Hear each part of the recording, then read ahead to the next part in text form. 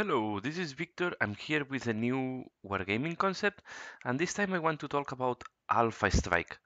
What means Alpha Strike and what is Alpha Strike? So, Alpha Strike is an army that is specialized in striking first and striking very hard, but having very low defense.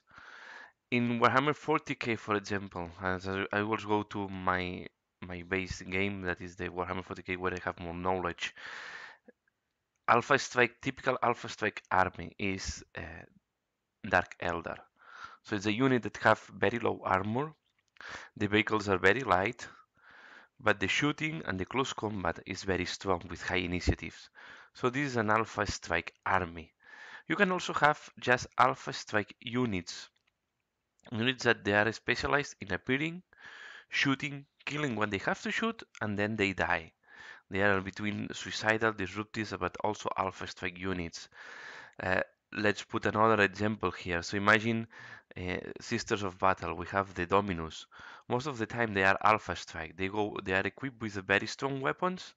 They appear from outflanking. They disembark. They shoot. They kill what they have to shoot, and then normally they die because the rest of the army will take care of them. Another example is in Space Marines the Vanguard. The Vanguard normally on drop pods are a typical Alpha Strike unit. They will appear in the middle of the enemy army, they will shoot, they will kill what they have to kill, and then that's all. So Alpha Strike units normally you are a lot more of the time also disruptors, and I will cover this in another chapter, or suicidal units. But when we talk about Alpha Strike armies like Dark Eldar, sometimes also the Eldar, these are armies that can sometimes be difficult and discouraging to play because you have to strike first. You cannot allow the enemy to shoot at you because he will kill your units. He will damage your army and then you will lose efficiency. And if you lose your efficiency, you are not going to be anymore an Alpha Strike army.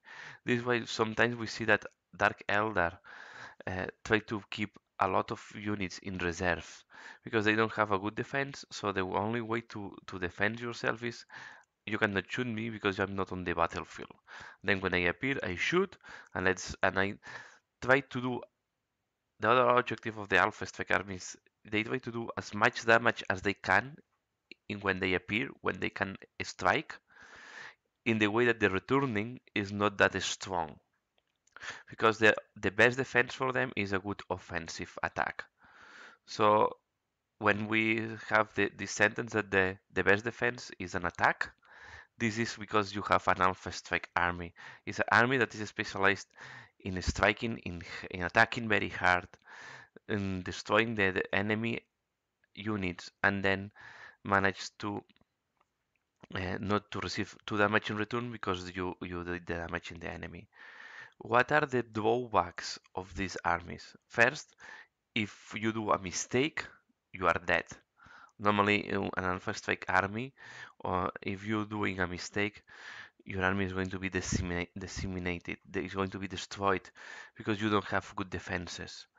Other problems that you can face if you facing an army that is very resilient, like Necrons, they can be very difficult to deal with because you will not do enough damage, and then in return he will start killing your units quite fast. So you have to be careful and you have to be very choiceful, and the positioning is very key when you are playing with this type of armies. Uh, how to defend against Alpha Strike armies? This is more difficult, but normally you have to use units to shield your key assets, try to keep your key assets in safe in order that when the enemy is striking you, you can do some damage in return. So you have to absorb the damage that you're going to receive.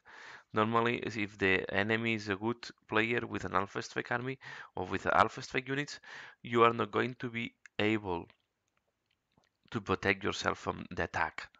But you can try to minimize the damage.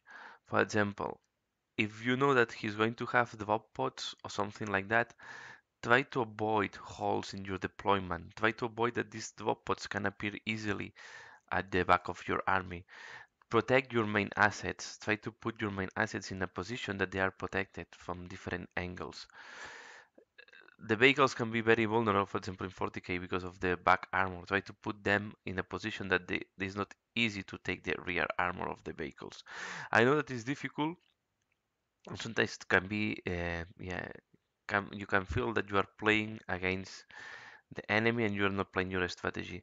But you have to take this into account when you have in front an Alpha Strike army or army that have a lot of Alpha Strike units.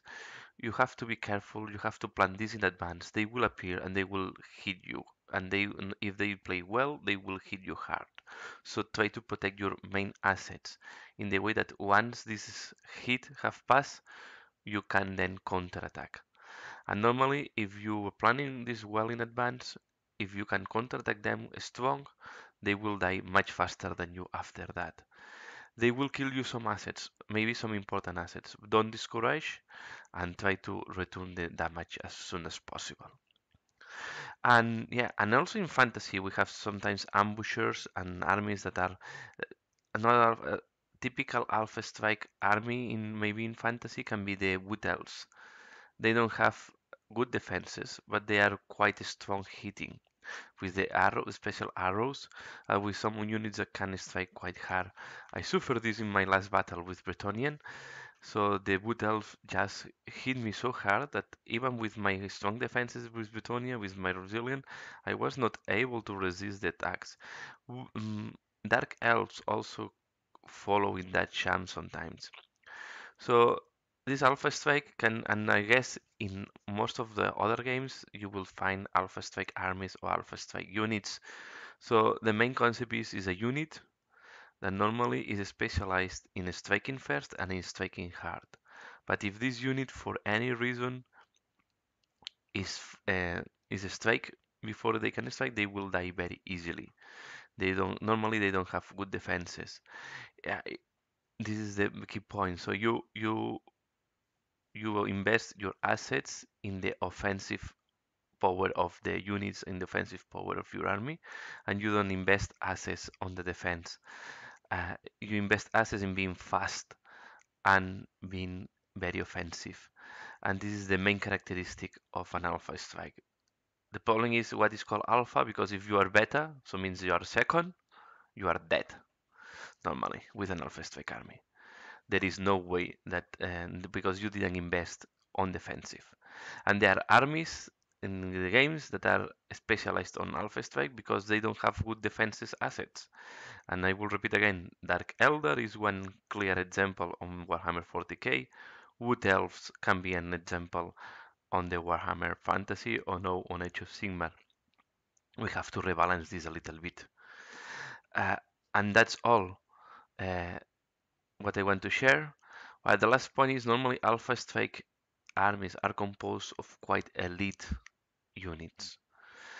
You can say, okay, orcs don't have good defense, but they don't have elite units. They can be, they are more mass army, not really Alpha Strike. They also have some Alpha Strike units, but they are more, they have the resilience thanks to the normal numbers. Alpha Strike armies normally don't have high numbers because you invest a lot on the offensive power. So you will have units, small units with low defense and very strong defense power. So if you think the balance of an army, where we have defense, offensive power, numbers, the Alpha Strike will be offensive, sacrificing in numbers, sacrificing in defense. That's all what I want to share in this video, just to show a concept of about what is Alpha Strike. And yeah, and now it's time for you to comment below. Let me know if you have faced sometimes Alpha Strike armies, if you like this type of armies, how you play them, and yeah, what is your opinion and what is your counter attacks for when you're facing Alpha Strikes. And if you play Alpha Strike armies, tell me which is your army, how you play them, and what is your most efficient strategy to be able that you hit first and you hit hard. And yeah, as I said, that's all for this video. So thanks a lot for watching and see you again later. Bye.